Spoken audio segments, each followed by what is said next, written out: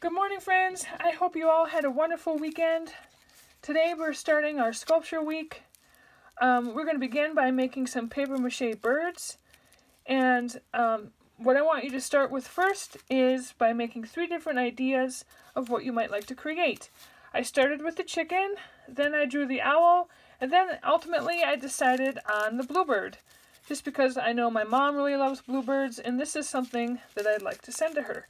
So I just spent some time coloring and getting ideas of maybe what kind of papers I'll need later on to add some color to my bird. The next thing you want to do is create an armature. Now an armature is like your skeleton. Like your muscles and your skin is attached to your skeleton, and that gives your body some structure. Well, not some structure, it gives your body structure.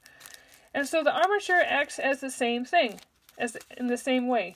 We're going to use newspaper to put around this, and this is what's going to give our sculpture some volume. So you're going to start by taking a fairly large piece of tinfoil. You can see that's what I have here. And you don't want to just crumple it up into a ball. Alright? What you want to do, you think about the shape or the form that you're trying to create. So for me, I'm trying to create almost like this banana shape a little bit. So what I'm going to do is just grab it in the middle. This part is going to start to become my head. And then this part, you can see this really long. I'm going to turn that underneath, and this is going to start to become my body. So it almost looks like a smile. Just like that. Now, this looks a little goofy. I'm not done yet. I'm going to keep adding tinfoil.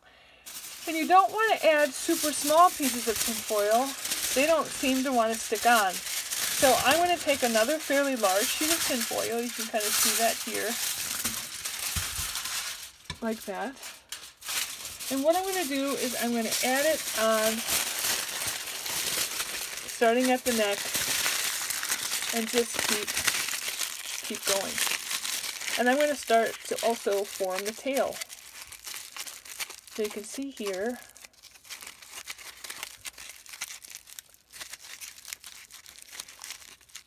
I'm going to start. Now I kind of squished it a little too much. You don't want to do that.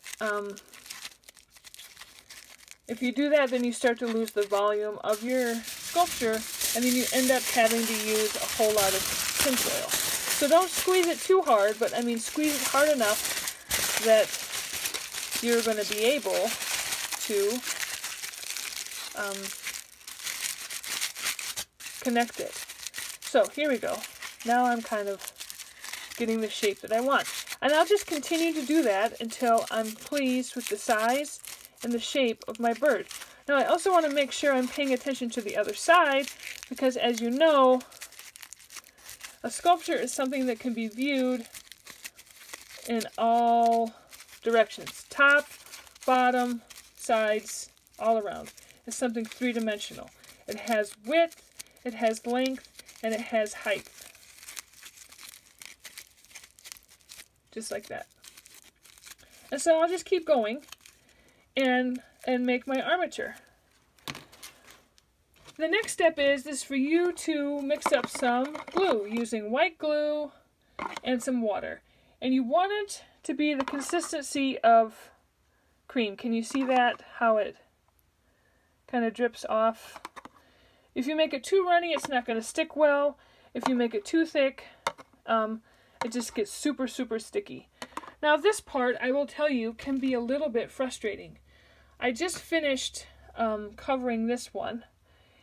And if you don't put on a substantial amount of glue on your newspaper, which is what we're using to cover our bird, make sure your pieces are not too big, all right, or too small. If you don't put a substantial amount of glue on, it just becomes really hard and frustrating. And you just have to, your hands are going to get gluey, and that's okay, because you'll be able to wash them off. But you just want to make sure that you get enough glue on there that you're going to be able to really stick it.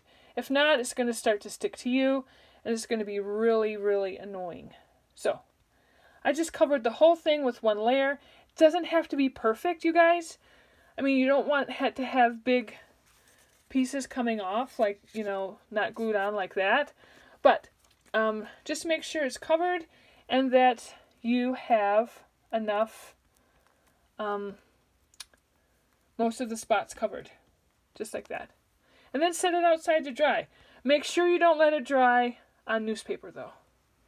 Okay, so those are the first 3 steps of this project. Stay tuned for the next step.